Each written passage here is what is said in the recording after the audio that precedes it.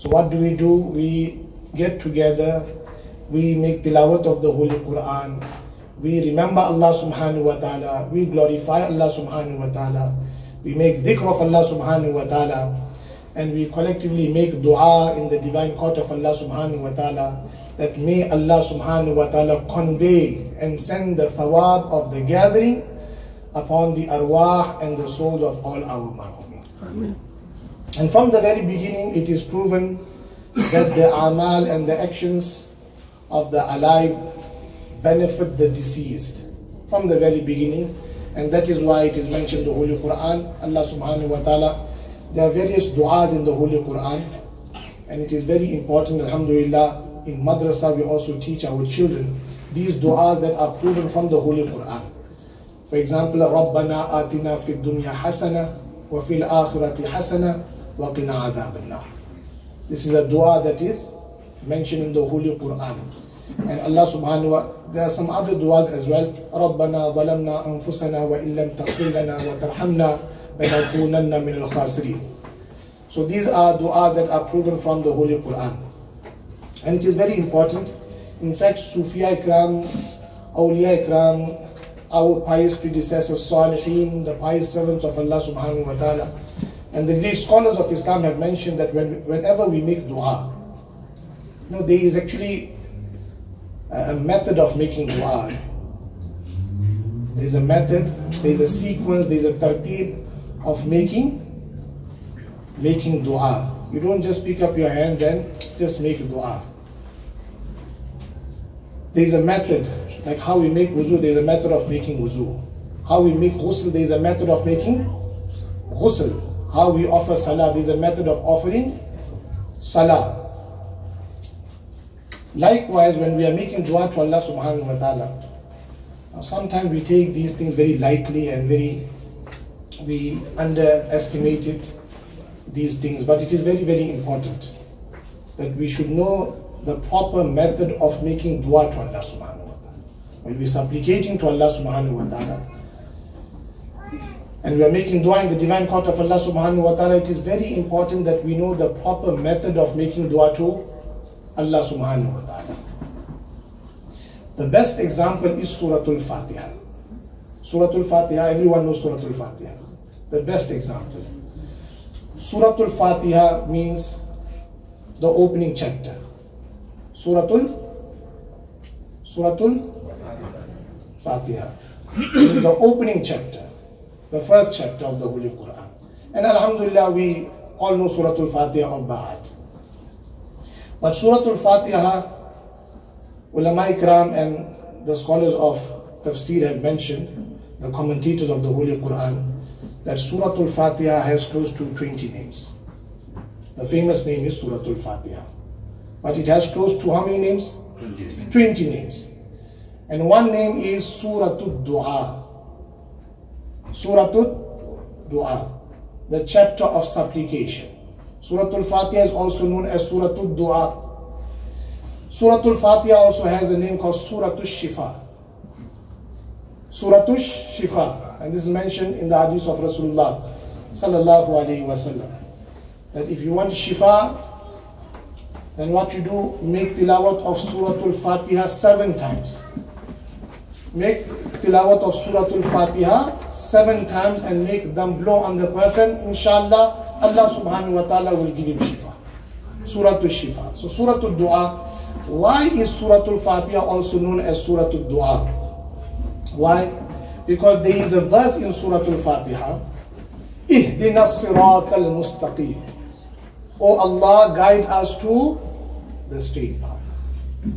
And now that Allah subhanahu wa ta'ala has guided us to the straight path, meaning Allah subhanahu wa ta'ala has instilled the nur of Iman in our hearts, and the kalma is on our tongues, La ilaha illallah Muhammadur Rasulullah, we make dua, and ulama ikram have translated this meaning for people of Iman, for Muslims, for believers.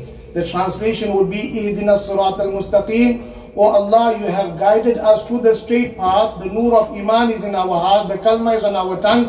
Now keep us firm on sirat al-mustaqim. Akhri saas tak, till our last breath. Akhri saas tak. that when the soul is leaving the body, at that time, the kalma should be on our tongues. Keep us firm on Sirat al-Mustaqim. So, Ihdina Sirat al-Mustaqim is the dua part. But that is not the first verse of Surah Al-Fatiha. What is the first verse of Surah Al-Fatiha, my respected brothers and sisters? Alhamdulillahi Rabbil Alameen. Ye kya hai? Alhamdulillahi Rabbil Alameen. What is the meaning? Hai, Subhanallah. Ahmad bhai, Allah salamat rakhe. Ameen. Alhamdulillah. What you do? You glorify Allah subhanahu wa ta'ala. Alhamdulillahi Rabbil Alameen.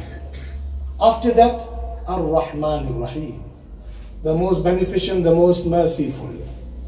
You mention the attribute, the sifat, the qualities of Allah subhanahu wa ta'ala.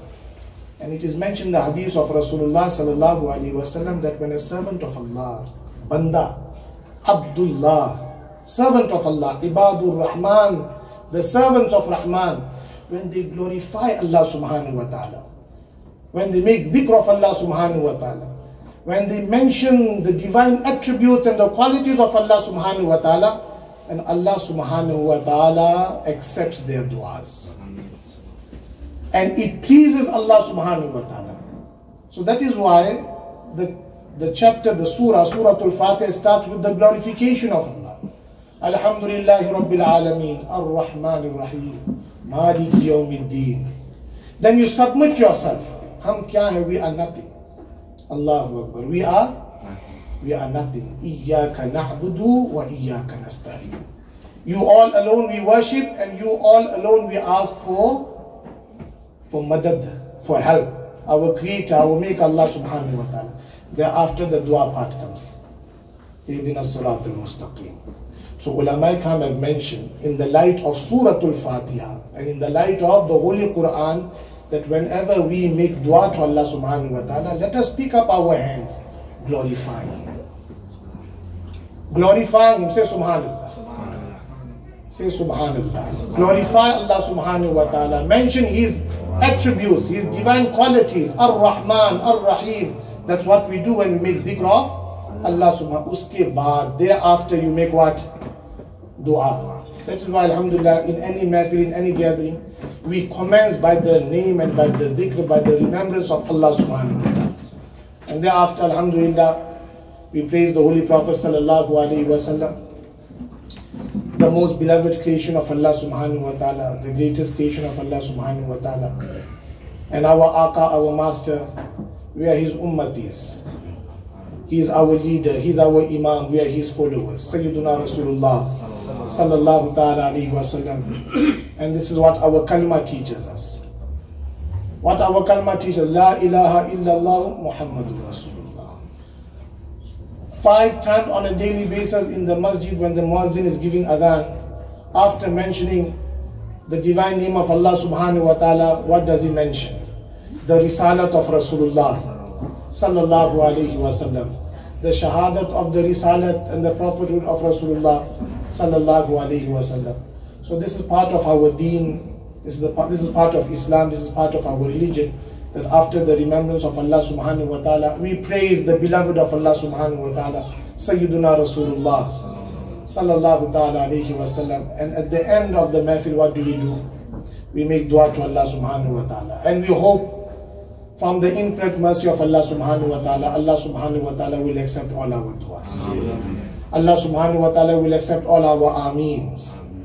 At this very moment, my respected brothers and sisters, as I mentioned, do not take this lightly. Do not underestimate your presence in this Mahfil Park. Right now, at this very moment, you are under the merciful showers of Allah subhanahu wa ta'ala. You are in the gardens of Jannah. You are in the gardens of Jannah, paradise.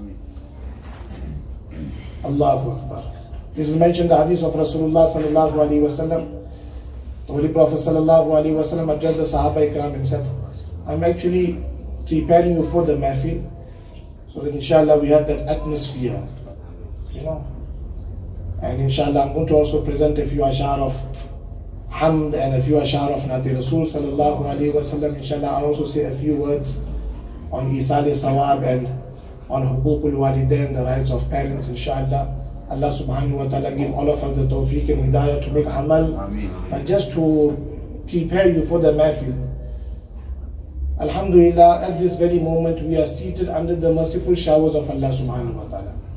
The Holy Prophet sallallahu alaihi wasallam addressed the Sahaba Ikram. He says, "O my companions, إِذَا مَرَرْتُمْ بِرِيَادِ الْجَنَّةِ إِذَا مَرَرْتُمْ بِرِيَادِ الْجَنَّةِ فَارْتَعُوا." O my companions, when you pass through the gardens of paradise, then indulge in them freely. O my companions, O my ashab, O my sahaba, when you pass through the gardens of paradise, Jannat, Jannat ke baghat, gardens of paradise, indulge in them freely. So the Sahaba Ikram asked, Ya Rasulullah sallallahu alayhi wa sallam, wa ma hiya riyadul jannah? Abhi to hum dunya mein hai, we are in dunya. Where can we find these gardens of paradise in dunya? Because the Holy Prophet sallallahu alaihi wasallam said, "O my Sahaba, when you pass through the gardens of Jannah, indulge in them freely." So the Sahaba Ikram asked, Ya Rasulullah, where can we find these gardens of Jannah and paradise? The Holy Prophet sallallahu alaihi wasallam said, "Hilaqud dhikr," the gatherings of dhikrullah and the remembrance of Allah subhanahu wa ta'ala. Wherever people get together and glorify and make dhikr of Allah subhanahu wa ta'ala, those are gardens of Jannah. Those are gardens of paradise. And why wouldn't our du'as, Ashraf bhai? I'm saying this to comfort your heart. And Allah subhanahu wa ta'ala will comfort your heart. His rahmat will comfort your heart and the hearts of the family members. Allahu Akbar. Why wouldn't our du'as be accepted in the divine court of Allah subhanahu wa ta'ala when we are seated in the gardens of paradise? We have this hope in the rahmat of Allah subhanahu wa ta'ala that inshallah our du'as will be accepted. Allah subhanahu wa ta'ala grant Marhooma Jannatul Firdaus. You see this term Marhooma, what is the meaning of Marhooma? Anyone? Marhooma, name. You see, alhamdulillah, it is used when a person passes for a deceased. Marhooma, female, Marhoom, male. But what does it mean literally? The word itself is Du'a Maghfirat. Allah subhanahu wa ta'ala mentioned the Holy Quran. I mentioned Rabbana Atina Fid Dunya. These are dua that are mentioned in the Holy Quran. And it is very important that we learn these du'as. And ulama ikram have mentioned that whenever we make like individual dua also, then before